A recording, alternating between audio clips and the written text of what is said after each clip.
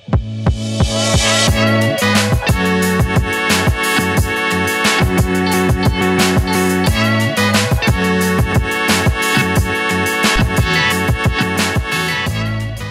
Peter Haddock and I'm here at the Kubota press launch with Geoff Smith. Geoff, you are Mr. Electric here at the Kubota event because behind us we've got an electric wheel loader, folks. Geoff, tell us a little bit about this machine because they're becoming really popular electric wheel loaders, aren't they? So Peter, the unit behind us is our next smart energy solution machine, and it's the RT220-2E. There's another model available, which is the RT210-2E. You'd be forgiven for thinking that the 220, the one behind us, is the bigger of the two. Yeah. But dimensionally, they're pretty much the same. Okay, cool. And so basically what we're doing is we're bringing this into the mix now. Kubota known very well for excavating smaller pieces of equipment, but electric is becoming even more important for customers, isn't it? And we're going to be showing this unit at the Plantworks exhibition as well. Yeah, we are. So in a couple of weeks' time, you'll see it on the Plantworks show in June. So folks, every time I talk about electric, which is one of my favourite subjects, is we talk about the battery.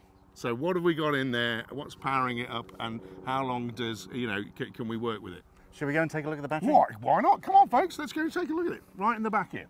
Here it is, and looks like we've got a couple of options for charging there, Geoff. Yes, we do. The battery pack in this machine is the biggest option that you can choose. Okay. And it's the 520 amp hour. Right. If you bought a standard machine, it would come with a 260 amp hour, but you can upgrade at point of order to go to either a 390 or a 520. So there are three different options. Three different options for battery, and it has to be noted that the bigger battery option you choose, it won't make the machine more powerful or efficient. Right. It'll just give you a longer operating time. Fantastic. So what we're talking about here, wheel loaders, lots of work around the job site. We've got to travel the distance, put your foot down, get to the next job, loading, all that hydraulic power that we need, and it's all here in a very compact situation, isn't it? So for operating time with the battery bank we've got in this unit, it's the 520 amp hour. That would be equivalent to around about 24 kilowatts per hour. Yep. And in light duty work, we could expect to get 8 hours operation. Yeah. And what about the charging options? Obviously you've got a couple of things here. So we can purchase as an option a Type 2 car plug lead, but as standard on each machine there's an onboard charger. Yep.